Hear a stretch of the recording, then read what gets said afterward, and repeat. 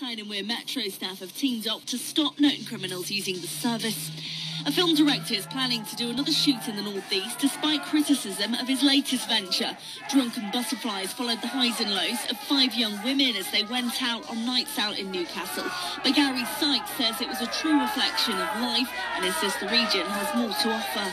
Basically, this bloke made a film about me and some of my pals a few years back. He's not here, not really sure why. He's not a bunch of dibbies anyway, but you may as well watch it now, so enjoy the film. Where have you been? You haven't replied to us? I was waiting to speak to you. About what? No, come on. I was going to talk to you about yourself. Talk to us about what? Don't play games. I'm not playing games, you're the one playing fucking games. It was a mistake, and I'm sorry, people make mistakes. I'm sure you've made plenty. I know people make mistakes. You're meant to be my friend. You're meant to be my friend. Friends don't do this, you don't even know. Friends don't do what you fucking done, never mind friends don't do this. Tracy, I'm sorry. You're sorry? He's laughing at us. No, got off my face.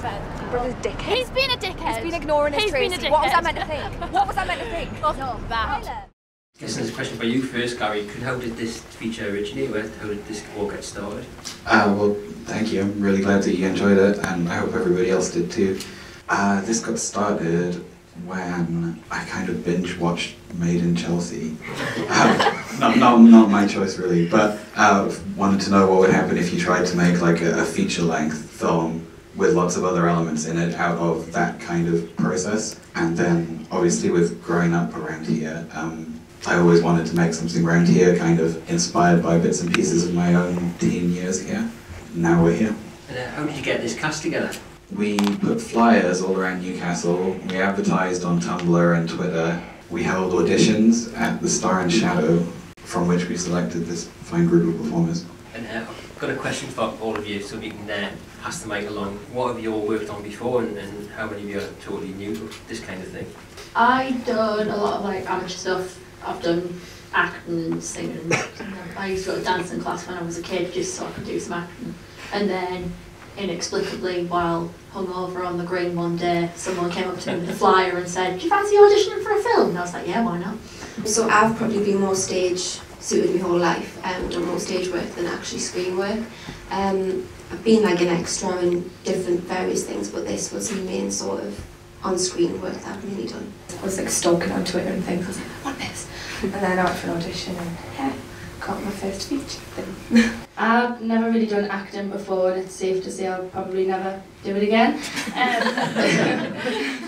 a filmmaker, like I study filmmaking, but for anyone who's a filmmaker out there in the audience, the best thing to do is acting, because that's how you actually learn on set how everything really works. Garry actually seen me first on a porno, I think it was. What was the question again? What had you done before? Oh yeah, made things like TV and film, stuff like that. I like all this subtle sort of, oh Jack, right there, I can see there. All that sort of thing. I'm really rubbish at some days, so I'm going to pass it on. Well, I've done a little bit of theatre work, but I mainly just do card tricks and magic tricks. I work at restaurants doing magic and things. I just kind of came across this by accident, really. It was someone shared it on Facebook. I just read the little dialogue that was given on the Tumblr, I think it was, and it looked really, really interesting. I thought I really wanted to be a part of this. So I went along, did the audition, and did a card trick, and it worked. That was about it. What are you over here for? What are you over here for? What are you ignoring us for? Come on then! Come on! Fucking get up and check.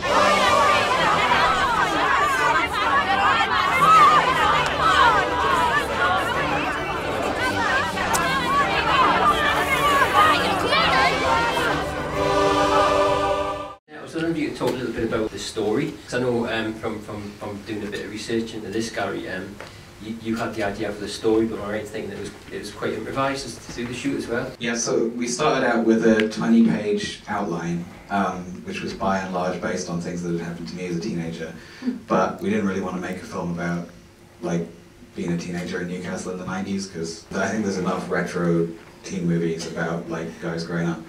So we wanted it to be female focused, and we wanted it to be very contemporary. And so there was from the outline there was so much room written into it for things to change and develop, and for the cast's own experiences and ideas to come into it. Some of which came out through workshops, some of which came out through just discussions that we had while we were filming it. But we ended up with something that, I mean, some of it was the same as what it was in the outline, but a lot of it ended up very different. And another question for the cast, how close does the end result sort of skew towards sort of maybe elements of your lives? Autobiographical or? What's the question? Your life? Oh yeah. I grew up on quite a, at the weddings out, quite a rough estate. I think it was the biggest council estate in Europe at one stage.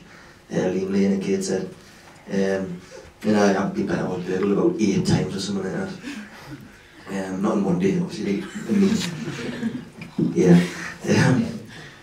But yeah, it's elements.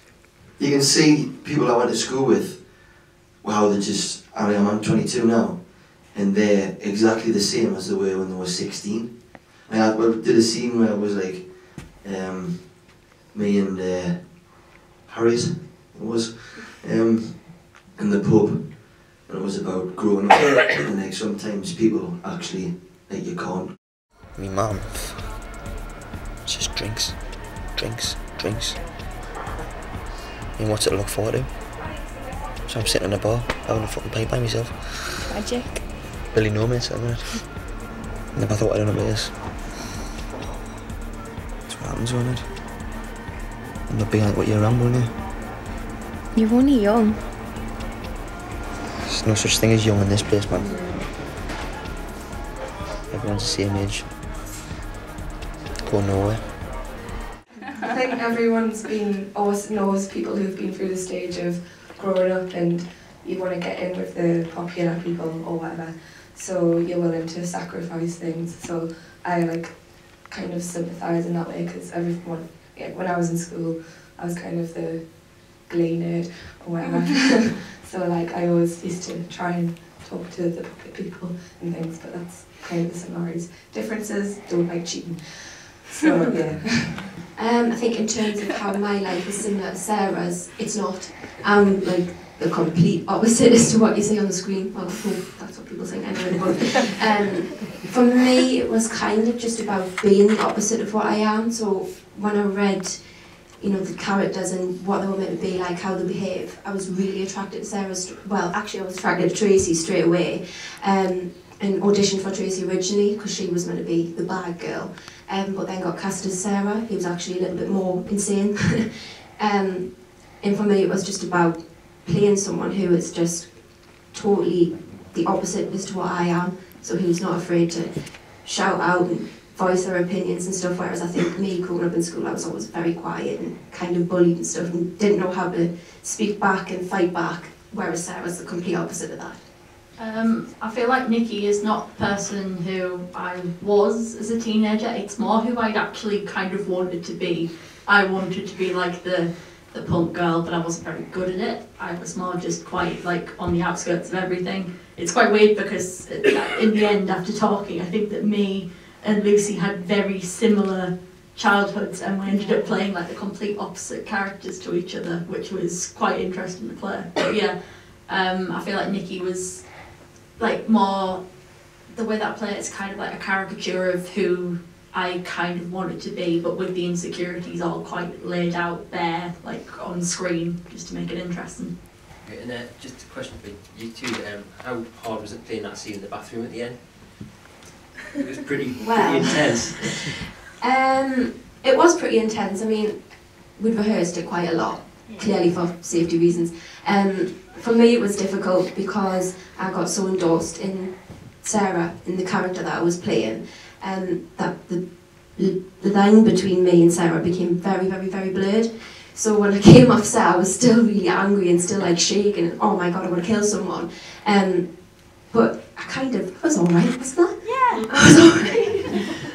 That's the best 8 takes of my life. You wouldn't have made it anyway. The real world's not built for little girls like you. Like all of them out there. Bitches and bubbles, already too far gone. Tracy fucking Bell, man. What a joke. No clue what's coming. and none of yous do. It would have swallowed you whole with the rest of them. Weak little slags, picked off like flies. Kids forever. Not me though. I was never one of you.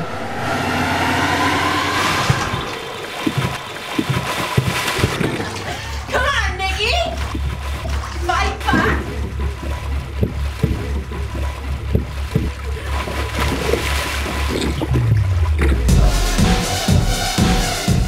I did have to go off and have a little bit of a cry afterwards, because when you're in that bathroom, you can kind of see it was absolutely tiny, which only added to how uncomfortable it was. But the thing that we cared about before we went in and had a hug before we did it, because we knew that was when we were going to do it, and then we got on really well all the way through.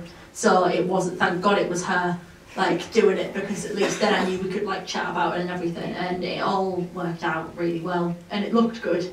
It's still really uncomfortable to watch, but Yeah, quite. it looked alright. Last question for you, Garry. I know it's really hard for someone who's not only made a film, but also is trying to get it out on the road as well. And we have a lot of screenings of films where filmmakers haven't got the film in conventional distribution. And I know it's a right struggle. I'm just wondering how you're getting this out and about and putting it in front of people like something that you have done tonight, and how that sort of has been going for you. Yeah, well, it's kind of it feels like it's a bit all over the place at the minute. Like you can rent it or download it via the website. Cinema showings are my favourite because I used to come to the Tyneside all the time as a teenager, and this is like very surreal. I owe a huge thanks to the Tyneside and yourself and Chris for making this all happen. We have another screening in Edinburgh tomorrow, and then we have a screening in New York on Saturday, and it's great. Just brilliant, well done. So that's my questions. Has anyone got a question for any of these fine folks at the front here? What was the reason for making this film at this point in time, and did you accomplish everything you set out to achieve? I guess the reason for making it at this point in time was, I mean, there are various issues within the film which are very contemporary, especially the feminist angle to it. A small amount of money was there and the opportunity was there, everything kind of came together to tell this story now. In terms of did we achieve everything we wanted to, it was always an experiment from the very start, and we almost wanted to see where it would take us. And in that sense, then it's definitely been quite a journey. Lucy, are you Sarah tonight? No, I'm Lucy, and I'm always Lucy, I'm not Sarah. Was that a reflection of real nightlife in Newcastle? On some levels, yeah. I think it's kind of the very extreme as to what the film's meant to sort of portray what females in particular in this day and age are sort of exposed to in terms of like nightlife and the way they're expected to behave and the way they feel pressured to behave. I think this film shows the extreme end of it, which I mean it's not that bad, is it? No, I mean I don't think it's that extreme. I think like one of the important things about it is that it's not nightlife out on the town, it's a house party, and I think the fact that it was a combination of house parties that I've been to and things that the cast have all been to. I mean, obviously all concentrated in one event because it's a film. I think those elements of it are all reflective of things that would actually happen. I mean, I know there's at least one person in the audience who has been at a house party which became a siege